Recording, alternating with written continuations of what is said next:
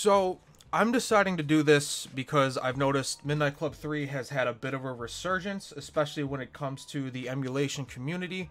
I have also noticed that all of the channels that showcase Midnight Club 3 with these super impressive graphics don't really seem to show or explain how to get the game to look this good. So that is what I'm going to try and do for you today.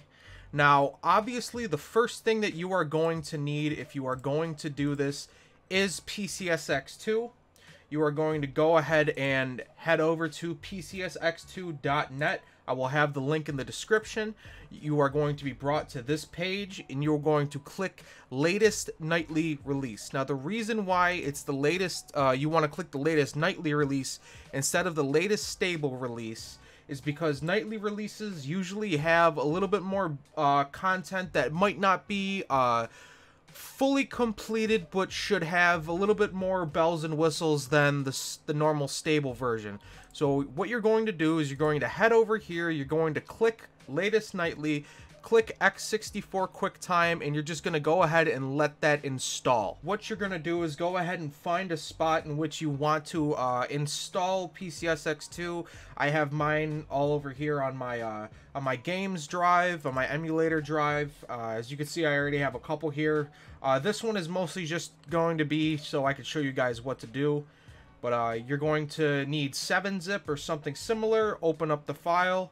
Click on one of them, make sure they're all highlighted, and then you just simply drag and drop them in. Now, obviously, you don't have to rename your folder. I would recommend it just for organizational, organization, I guess. So we're just going to name this PCSX2 test.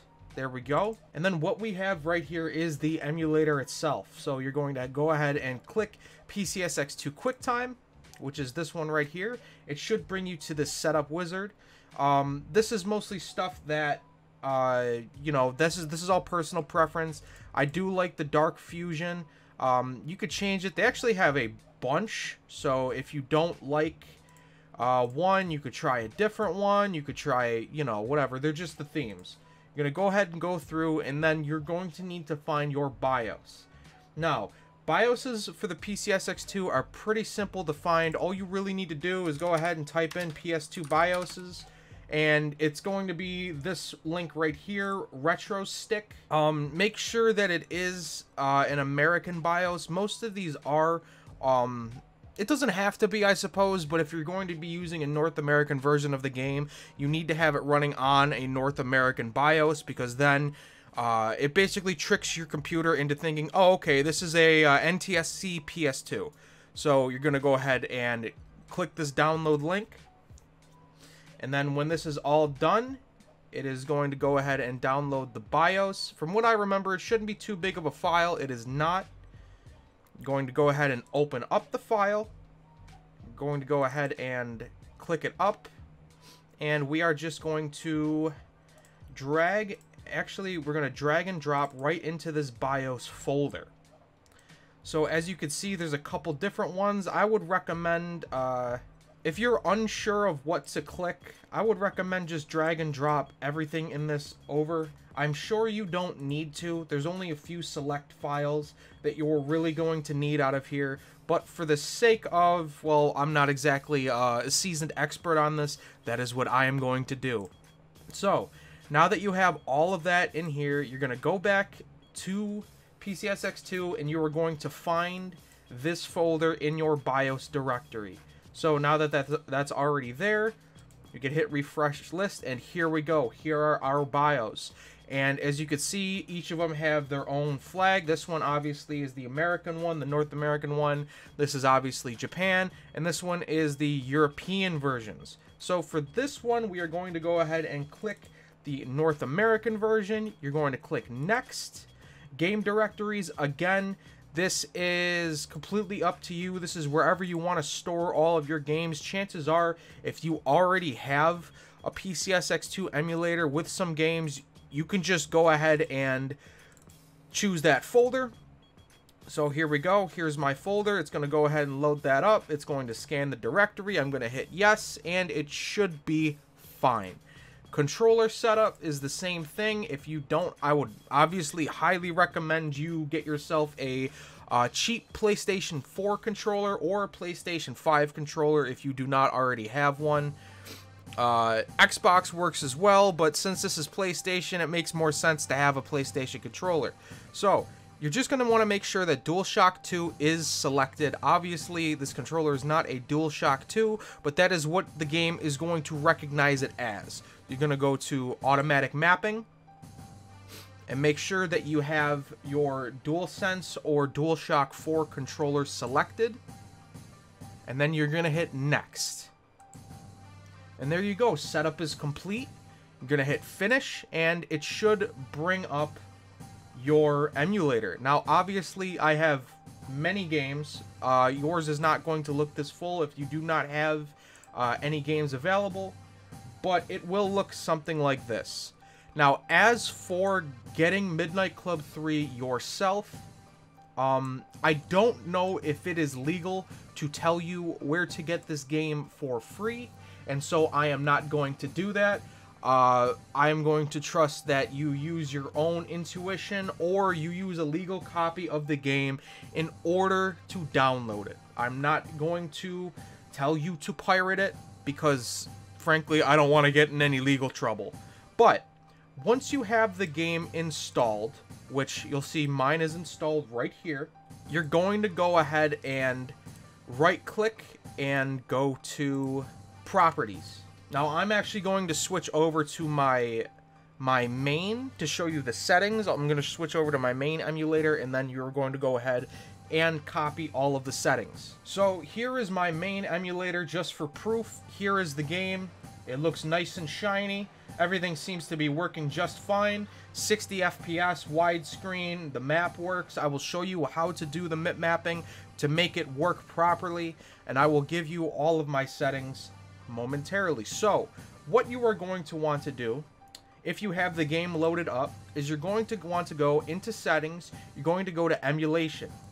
Now, in all fairness, it's been a while since I've really fiddled around with these settings because for the most part, once you have decent enough settings with one game, it works for a lot of others. So here are my settings. Speed control, I have normal speed set to 100.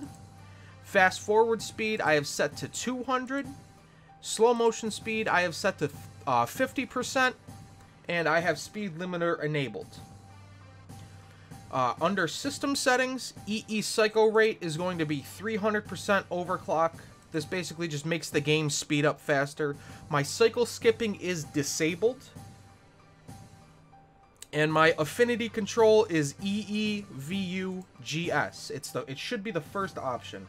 I have enable multi-threaded VU1 enabled, enable cheats enabled, and enable instant VU1 enabled. I do not have enable host file system clicked. Frankly, I'm not sure exactly what most of this does. I would recommend not fiddling around with these settings too much if you don't know what you are doing. Alright, now we're on to the meat and potatoes. The graphics. Now, obviously, this is going to differ vastly depending on what video card you have and how much power your computer has. I am using a RTX 3060 GPU. I have an i7 8700K processor, which is a pretty old processor at this point, so don't feel discouraged if your computer isn't top of the line, but it certainly does help. First things first, we have full screen mode, borderless full screen. This is completely preferential. I use borderless full screen because it's easier to, say, switch YouTube videos while I'm playing. I like to watch, podcasts or whatnot while I'm playing the game. But again, it's totally up to you. Aspect ratio, I just put the fit to window. You can put it in 4:3 and that should be fine, but we are going to be installing a widescreen patch, so 16:9 is going to be your go-to. FMV aspect ratio, this is basically any of the cutscenes in really any game that don't use the in-game engine, so stuff like the garage cutscenes in this game or the vehicle unlock cutscenes, they're going to be displayed in 16:9. Again, I don't think you usually need to, but I'm pretty sure the widescreen patch we are going to install does mess with the FMVs as well. Deinterlacing. This is going to change game to game, but for Midnight Club 3 in particular, we are going to use blend, top field first, merge two fields, bilinear filtering, bilinear sharp. It doesn't make too much of a difference, but I just keep it on bilinear sharp just because. Vertical stretch, just leave it at 100%. And your cropping, this is going to depend on game. Usually Midnight Club 3 has this weird bug where the edge of the screen is going to have like a couple lines. All crop does is simply get rid of it. So I have it set to 1 pixel on the left, 1 pixel on the top, 2 pixels on the right, and 1 pixel on the bottom. Now, as for the extra features down at the bottom, obviously enable widescreen patches. That's going to be very important for when we actually install the widescreen patch. Enable anti-blur. That's pretty self-explanatory. It makes a lot of games look less blurry. Pretty much all of the settings that seem to make the game look better is what I have installed. Vertical sync I have off because nobody wants to play with vertical sync. Screen offsets I also have on. I don't have anything on the right selected, so I can't speak to what these do. But this is pretty much the first tab. We're going to head over to rendering. And this is really going to matter to you. I play in 6x resolution so that my game thinks it is being played in 4K, even though I have a 1440p monitor. It just gives the game a little added bit of crispness. Now, this is the very important thing, MIP mapping. If you do not know why MIP mapping is so important, one of the main issues with Midnight Club 3, whenever I tried to play it, was that the map was not loading up. You're going to want to put it on full PS2 MIP maps, and the reason being is sometimes the map can bug out a little bit. Even the select menu map, mine is not perfect. It just makes all of the UI and stuff communicate with your computer better. Texture filtering I have set on bilinear PS2. Trilinear filtering, trilinear PS2. Anisotropic filtering I have set to 16 times. It's basically, it reduces texture aliasing depending on which angle you're viewing, meaning you'll get much better reflections, you'll get much better borders, and your anti-aliasing doesn't only look good when you're looking straight on a surface. Dithering I have off. You don't need dithering on at all. All it's going to do is add these little weird little dots. I don't know if you could see, to your emulation. It doesn't do anything. You don't need it. It's not a PlayStation 1 game. Blending accuracy I have set to full, and texture preloading I have set to partial. Now, texture replacement. This is where things get a little bit interesting. So, this is where you will need to get, if you do not have it already, Discord. And you're going to want to join the Midnight Club server. It's very important because in the Midnight Club server is where you will find a lot of these emulation fixes. So you will have things like your widescreen HUD. You will have save games. So if you don't feel like actually playing through the game and you just want to, you know, mess around with a bunch of money, there you go. There's a couple of save games, but there's also stuff like the widescreen HUD fix, the widescreen fixes. And HD textures. Now, the first thing that we are going to be doing is installing a 60 FPS patch for Midnight Club. Very simple to do. All you're going to do is head over to the files location, the files sub chat in the Midnight Club Discord, and it's going to be this first file right here. What this is it is a patch for Midnight Club 3 Dub Edition Remix in particular, I'm assuming, that patches the game to be 60 FPS. You're just going to click the blue link. You should get a window to open up, and it should install. Now, when you install it, what you are going to do is you are going to head over to the folder, your directory where you have your PCSX2 installed. You should have a folder called Cheats. If you do not have a folder called cheats, you need to make one, and you are just going to drag and drop this into here.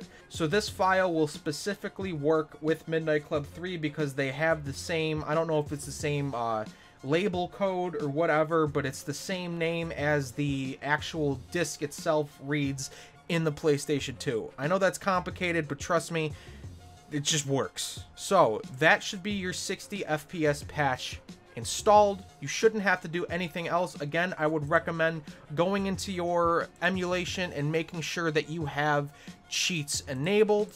Let me find it real quick just to make sure.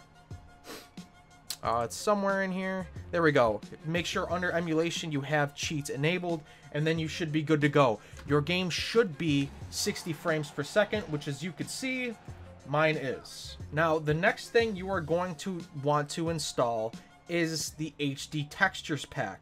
And this one's pretty simple again. You're just going to find the file. It's the third one down as of August 29th, 2023. That's when I'm recording this. So you're just going to click the MediaFire file. It's a safe download. It's a little bit bigger. It's 300 megabytes. Not that that's very big in today's, but whatever. You're going to hit download on the file, and it's going to go ahead and download. So once you have it downloaded again, you're going to click it. It is going to open up with 7-zip or WinZip, whichever one you have. They're pretty much the same. And you are going to be shown this folder. It says Midnight Club 3 Dub Remix. Go ahead and click on that. And this folder is what you are going to drag into your textures folder. There should be one that is SLUS 21355. That is Midnight Club 3.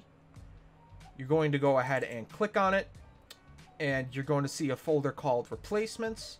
Now what you are going to do is simply drag this folder in, drop it in. It's going to tell you, do you want to overwrite this folder? You're going to hit yes, and you're going to let it install. After that, you can go ahead and delete this file. You're not going to need, and I'm talking about the one you just downloaded. You're not going to need it anymore. Do whatever you want with it. Now your game should be looking pretty good, but there is one main major problem with Midnight Club 3 on emulation, and that is the blur. As you can see, my emulation does not have that problem. It's looking pretty good.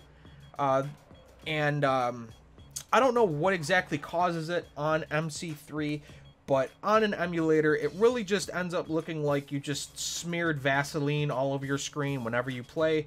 Again, what we are going to do is go into this Discord, scroll down until you see the motion blur fix. It's going to have the same file name as your 60 FPS patch. Go to where you have that installed, which it should be under cheats. Open it up. And what I do, once you have it downloaded, you're going to go ahead and open it up using Notepad. You are going to copy all of this, Control C, and then you are going to find the file, the cheats file that you already have installed. Once you have it installed, you're just going to simply paste it in. I already have mine pasted in here, and then you're just going to hit save. So now your game should be looking pretty good. The last thing that you are going to want to install is the Widescreen HUD Fix. It's pretty self-explanatory. It's a widescreen fix. This one actually does come with a motion blur disabler. You're just going ahead and copy all of this and paste it onto the file that you already have installed, and then your widescreen fix should be in place. Now that should get you pretty good results, fairly similar to mine. I do want to say that on mine there are a few graphical errors, such as HUD not lining up properly and my minimap being a little bit bugged, but other than that, it's a completely stable and solid 60 FPS. I just noticed that none of the content creators seem to have had a definitive install guide, so I wanted to give mine. I hope this video has helped you out. I hope your Midnight Club 3 is looking good. If there are any other questions or anything that I might have missed, the people over at the Midnight Club Discord will be more than happy to help you fix it and solve the issues. But yeah, guys, hopefully that helped you out a lot. I appreciate it. Be sure to be on the lookout for my full Midnight Club 3 review, which will be coming very soon. Alright, guys, peace out.